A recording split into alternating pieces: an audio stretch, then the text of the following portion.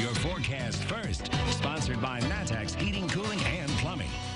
Notice the clouds that have increased here tonight. The sun has set on our roofing dog iNet Flooring American camera that is in Danville. We definitely had a nice array of sunshine throughout most of the day, but definitely being replaced by the clouds here tonight.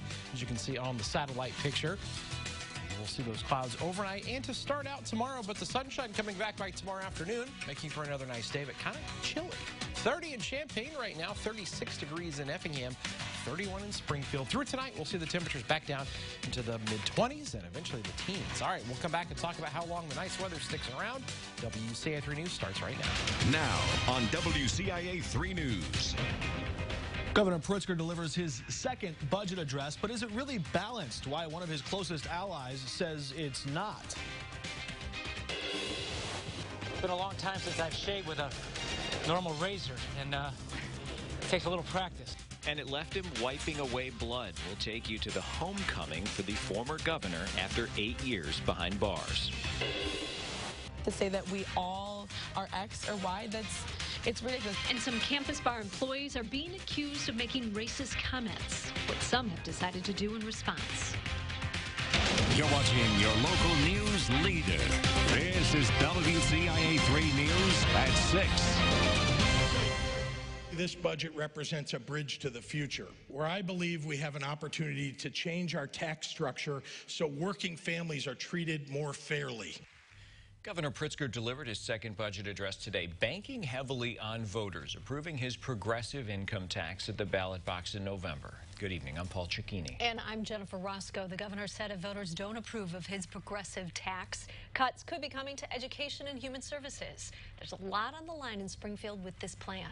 We have team coverage for you. Our Capitol Bureau Chief Mark Maxwell is live at the state capitol, and Gabrielle Franklin is also in Springfield in our Capitol newsroom. First to Mark. So, is this budget balanced? Jennifer, that's always the big question, and Governor Pritzker, of course, says his budget is balanced. In fact, senior administration officials in the Pritzker camp showed us spreadsheets and slideshows to show that at the end of the year, when it's all said and done, if the governor gets his way, the state will spend less than it takes in taxes, which would make it a balanced budget. But that's not the whole picture. Remember, Illinois has a backlog of unpaid bills still piling up. Right now, it sits at $7.3 billion. That's roughly half of where it was just 3 years ago, but it's also near the highest levels as it was back during the Quinn administration, which those were some pretty dark financial days too, and the lead up to their fiscal ruin we saw in the state in the aftermath. So with the backlog still that high, $7.3 billion, how much would Governor Pritzker commit to paying that down this year? $10 million will go directly to pay down our bill backlog. It's a fly in an elephant's rear end, so it doesn't exactly get the job done. Until I can tell you with a straight face that we have no bill backlog, I can't say anything is purely balanced. The comptroller of the state, a Democrat who endorsed J.B. Pritzker, says this budget or any budget cannot technically be considered balanced until we do a lot more to pay down those old unpaid bills. And once those unpaid bills reach a 90-day late period, that's when taxpayers are on the hook for 12% in interest penalties.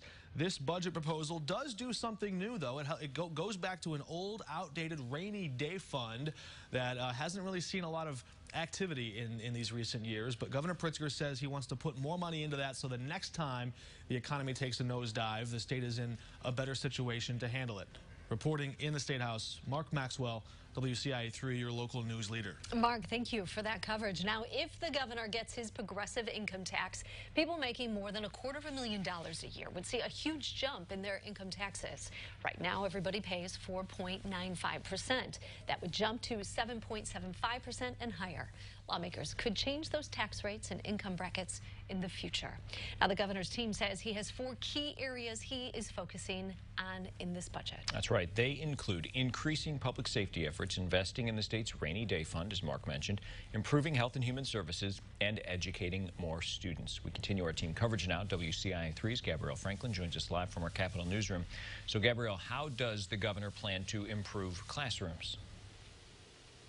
Well, Paul, last year the governor focused on passing some laws to try to lessen the state's teacher shortage. This year he wants state funding to back up those efforts. Now he continues to call on the state to become the best place in the nation to raise a family. He wants the process to start at an early age by increasing the Early Childhood Block Grant by $50 million.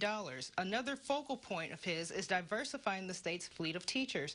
But here's the big sticking point. He's threatened to stop paying the full $350 million extra in K-12 funding if voters don't approve the progressive tax.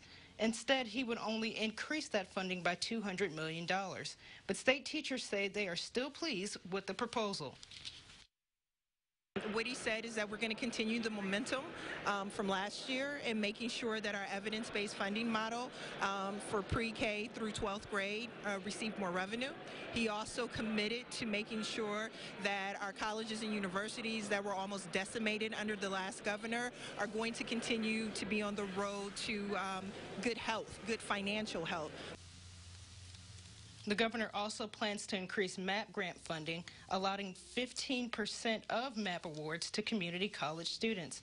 Now, as for public universities, the governor says that he plans to increase funding for those programs by about $56 million, but Republicans speaking out against the budget say that he's holding that funding hostage by relying on the graduated income tax proposal to fund them. Paul? Yeah, obviously a lot is weighing on that vote come November. Gabrielle, thanks. Well, from the current governor to a former and convicted felon, Rod Blagojevich is back in Illinois and spoke from his home in Chicago today. It's been a long, long journey. That's right. I'm bruised and I'm battered, I'm bloody.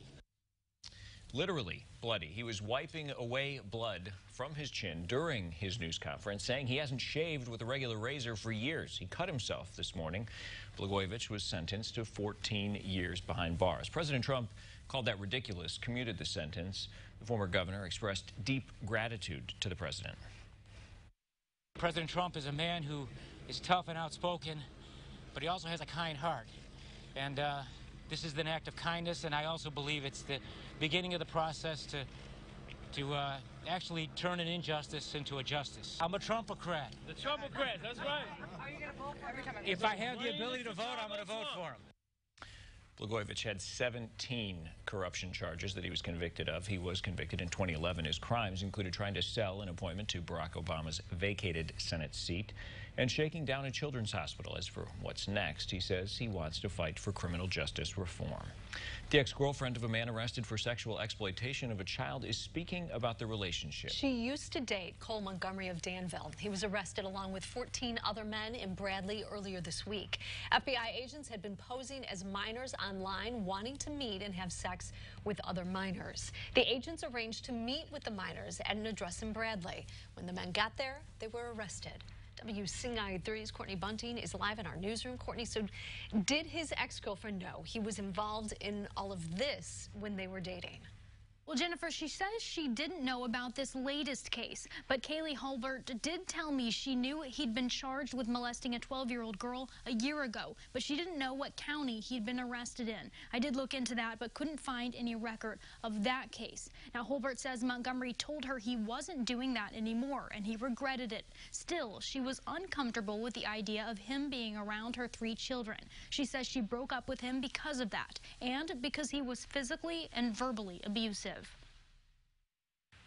I'm glad that me and him are not together, but I'm kind of irritated with him because he went and lied to me.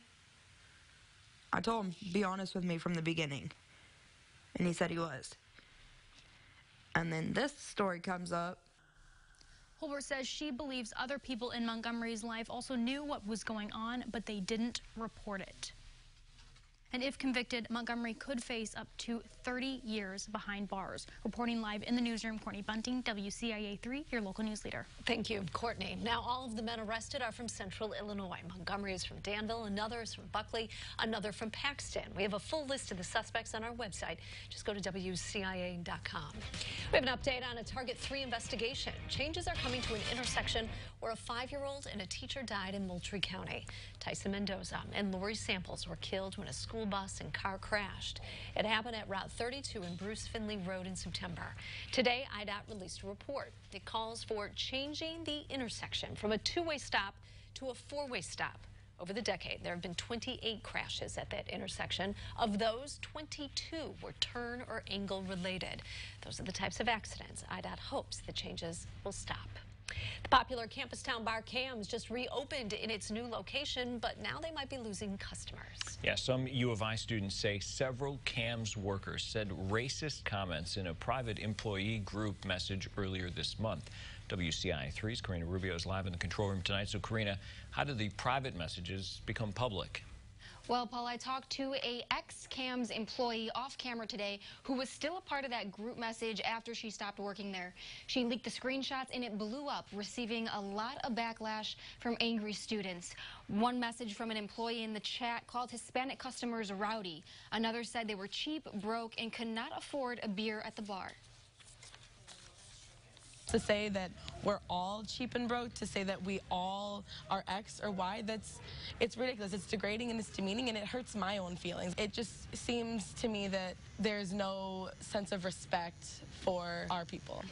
I reached out to Cam's management for a comment. Their statement said in part, quote, Cam's had no knowledge of this private chat. A decision was made by a now former employee of Cam's in the name of the bar that disparaged members of the university. Cam sincerely apologizes for the offensive nature of those remarks and is adamant that such remarks will not be tolerated, end quote.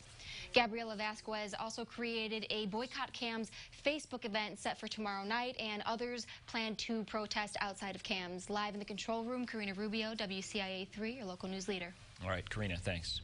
Some people are using their kitchens to sell food illegally. Find out where public health is cracking down. Also tonight. No one expected us to win this game.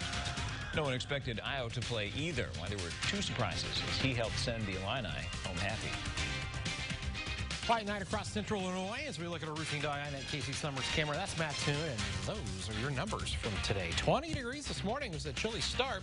36 the high, running below normal. Another cold night ahead. We'll talk about when precip returns coming up.